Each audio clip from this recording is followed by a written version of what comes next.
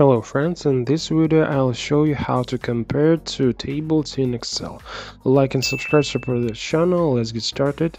First, let's compare two columns. We compare two columns row by row using the following formula.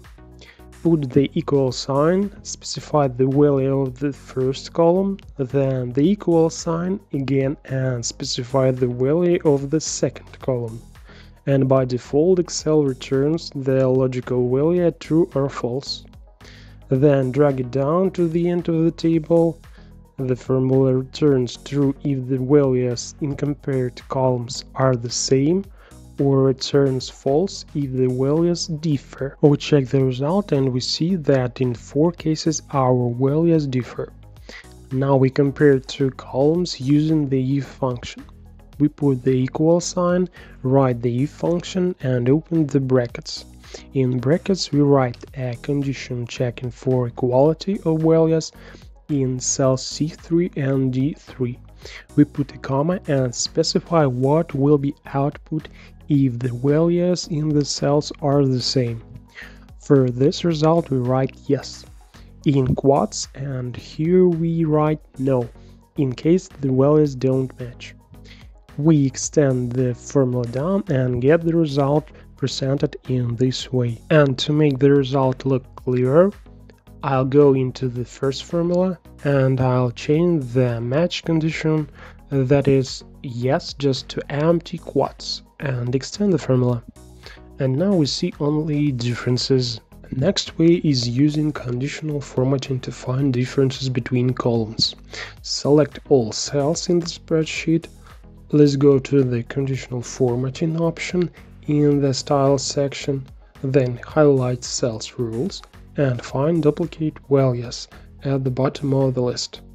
You get a dialog box. From there you must choose the values from the drop-down menu. Here you can choose any conditions, duplicate or unique. Click OK. It should also be noted that duplicates are highlighted throughout the table, not just in neighboring cells. And to compare two columns without using formulas, we select the necessary data cells, then select Find and Select, go to Special, choose Row Differences and click OK. Matching data cells in the columns are highlighted in white, and unmatched cells are highlighted in gray. Okay, how do we compare 3 or more columns in Excel? To do this, use the if function with the AND operator. We enter this formula. How does this formula work? If the values in cells B3 and C3 are the same, and at the same time the values of B3 and D3 are the same, then the result is displayed a full match. Otherwise, the cell remains empty. And if we need to find a match in at least 2 columns out of 3, then the formula will look like this. We change the AND operator to OR and the value of the result, because this is no longer a full match. And we will get a match result if at least one of the conditions is equal, the first or the second. Otherwise we get an empty cell. So now let's look at a more complicated example. We have 2 tables. Each of them has a different number of fruits, at different prices. Some fruits are in the same table, some are not, and so on. And we need to compare such different tables. To do this, use the VLOOKUP function. Opposite the first fruit, we enter the VLOOKUP function, which we see 4 arguments. The first argument in this case is the name of the fruit we are looking for, and it's an orange. Separated by commas, we specify the range in which we will perform the search, and this is an old list. It's also important not to forget to fix the range by pressing the F4 key, which adds $ signs, so that later the link to the old price list doesn't change when copying the formula to the entire column. Separated by commas, we specify the third argument, which is the number of the column from which we take the data. So in the first column we search, and from the second we take the price. So the number is 2. And the last argument is the exact or approximate match of the fruit names. We need an exact match, so we choose false. Press enter and drag our formula down with a double click and immediately see the differences. See, the price has changed, and it can be seen immediately if the fruit is not in the old list at all. Then the VLOOKUP function simply doesn't find it and gives the error NA, which means the value is not available. Another way to compare is to use pivot tables. Excel cannot build the pivot tables based on two source data tables at once, so we need to combine these two tables into one. In this case, we simply copy the data from one table and paste it under another. And we need an additional column in which we will indicate which data was from the old list and which from the new one. Let's call it a type.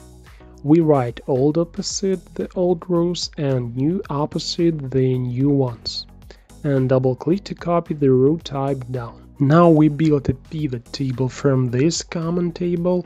Go to the Insert tab, click the Pivot Table button in the Table section. In the window that appears, we don't change anything. As you can see, Excel has selected the desired range itself, and we'll upload our pivot table not on a new one, but on an existing sheet somewhere here, and click OK. And here on the right, in the pivot tables construction panel, we do simply actions. Hold down the right mouse button on the field called fruit and drag it to the rows area. The list type Old or New is moved to the columns area, and we drag the price to the values area. Let's see what happened. In the row area we got a common list of all the fruits that are in both tables, and without repetitions and sorted alphabetically. And the column area we have two types, old and new, and if there is no fruit in the new price list, but at the same time it was in the old one, for example an apple, we can see it well. Or for example a melon was added to a new list, but there is nothing in the old one at this place. The advantage of this method is that it works very quickly with large tables with thousands of rows, and the minus is probably copying one table under another and some preparation before building the table.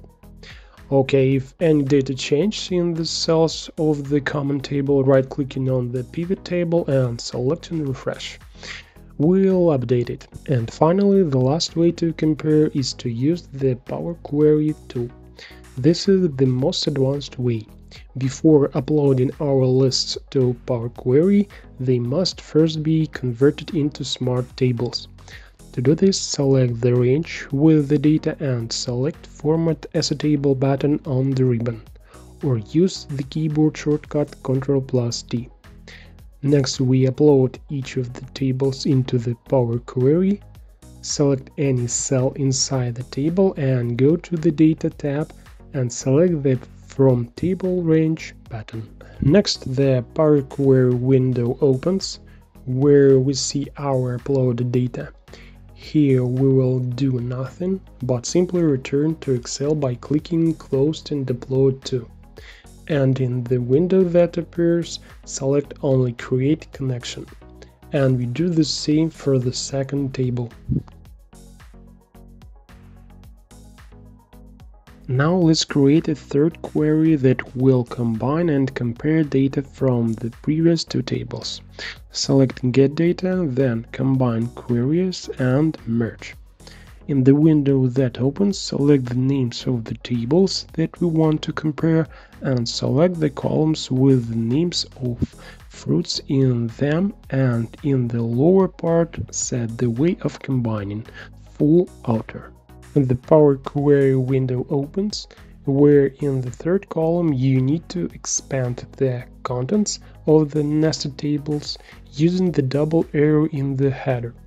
In the window that opens, you can select which columns we need. We leave everything as it is, and you can also remove this checkbox. Click OK.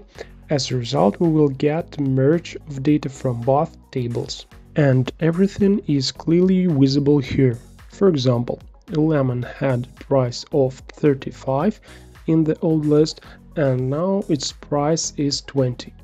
Or the melon is not on the old list, but it is in the new one and costs 15, which means this fruit has been added.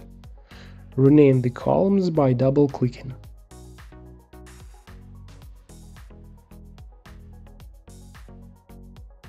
Okay, now let's add a column in which we will reflect what change have appeared. The fruit has been added, its price has changed, or nothing has changed. Go to the Add Column tab and select Conditional Column. Let's call the column Comparison, and now let's add some conditions under which we will get the result of the comparison. If the value from the old list is null, then this fruit is not in the old list and therefore it was added to the new one. If the value from the new list is null, then this fruit was in the old list and it's not in the new one. We write deleted. And if the price of a fruit in the old list is not equal to the price in the new one, click on this arrow to select the column, then write that the price has changed. And if none of the conditions worked, that is, everything is fine, we write here OK. And as a result, we get a comparison column in which everything is described in detail. Which fruit was added, which was removed, or the price changed. It remains to upload this table to Excel. Select the Home tab and then Close and Upload to. And in the window that opens, select where to import the table, to a new worksheet or to the current one. Let's choose an existing one, and as you can see, we have received a pivot table in which it's very convenient to filter those differences that interest you. And if we need to add a new item to any list or change the price of a fruit, then we right-click and choose Refresh. And as you can see, the Power Query not only recalculated the entire sequence taking into account the new price, but also added a new fruit that we added to the old list. It's all, now you know a little more. Thanks for watching.